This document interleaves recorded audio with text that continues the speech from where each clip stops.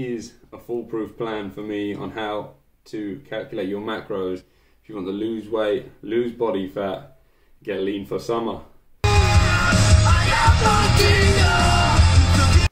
What is up YouTube? JoshyEats back with another video. Today we are learning how to calculate your macros. So, if you don't know what macros are to start with, your calories are broken down into macronutrients. So you've got carbs, fat and protein. Carbs are worth 4 calories per gram, fats are worth 9 calories per gram, and protein again 4 calories per gram. So say you are a 180 pounds person, we are going to work out your calories. They're going to be 2,160. This is for losing weight, okay guys? So to lose weight for a 180 pound person, they're going to have 2,160 calories to play with. So we got that, 2,160 calories to play with. So my golden rule of thumb is 1 gram of protein per pound of body weight. Up into 200, I think 200 grams of protein per day for any person is more than enough and keep you not hungry during the day, you know. So you go 180 grams of protein. You times that by 4 because 4 calories in each gram of protein. And that'll give you a total of 720 calories in your diet coming from proteins. So you got protein, 180 grams, times that by 4, 720 calories of protein in your diet. So next we're going to work out your carbs sources. So carbs, again, carbs are 4 calories per gram. So we are going to work out, actually we're going to work out fats first. So I find that if we work out the fats first, it means that we can have the carbs left in our diet made from the rest of our calories left. So fats, you want about 20% of your diet, maybe up it to 25 and possibly push it as far as 30% of your total calories. So your total calories for a 180 pound person is going to be 2,160. So you go 20% of 2,160 is going to be, let's say it's going to be, so 216, it's going to be 432 calories from fat. So we will round that up so we get a nice round figure of 450 calories from fat. So let's write that at the end, 450 calories from fats. So simple equation like we've done here, we times 180 by 4 to get our calories. Fats, remember, are 9 calories per gram. So we're going to go 450 divided by 9 this time.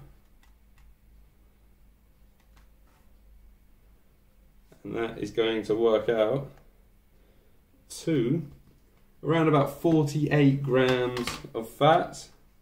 I would say maybe round that up to 50 grams of fat. So 50 grams of fat is a substantial amount, you know, you're going to eat good for that. So 50 grams of fat in your diet is going to equal to around 450 calories. Remember, this is just a ballpark figure, this 2160, you know, it could be a little bit more for you, a bit less. So we're rounding up and down to give ourselves round numbers, you know. So you know, 720 or 450, add them together. You're going to leave your remaining calories that are all going to be your carb sources, your bread, your pastas, your rice cakes, anything you name it, potatoes, your vegetables are carb sources as well, you know. So that is going to be the remaining, that's going to be 990 calories from carbs. It sounds a lot guys, but you work it out, 990 calories of carbs isn't a lot. So we're going to do the same equation as we did for the fats to go backwards to work out our grams. You do 990 calories divided by 4 because 4 calories in each gram of carbs. That's going to give you a total of 247.5 grams of carbs. 247, probably say round that up to 250 grams of carbs. So for the average male, it's very messy, this board, isn't it? 180 grams of protein. You're looking at 247, let's say 250 grams of carbs and 50 grams of fats. So join you for a brief summary in a second.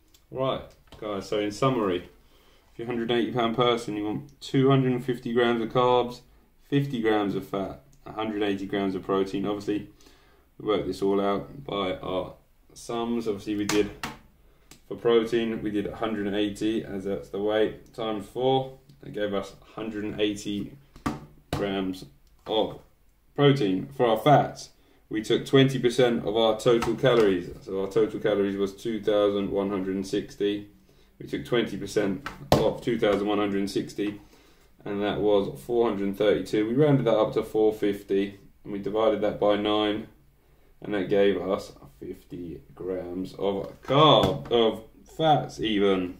And for our carbs, we took our remaining calories. So we took our 990 remaining calories. Again, we divided that by 4. Everybody knows now, surely, that carbs are 1 gram equal 4 calories.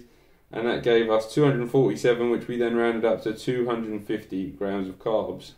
Obviously, if you weigh a little bit more, you're going to get a few more fats, you're going to get a few more carbs. Obviously, up to 200 pounds in body weight, I'd say keep your protein grams 1 for 1, but any higher than that, just keep it around 200 and you'll be fine.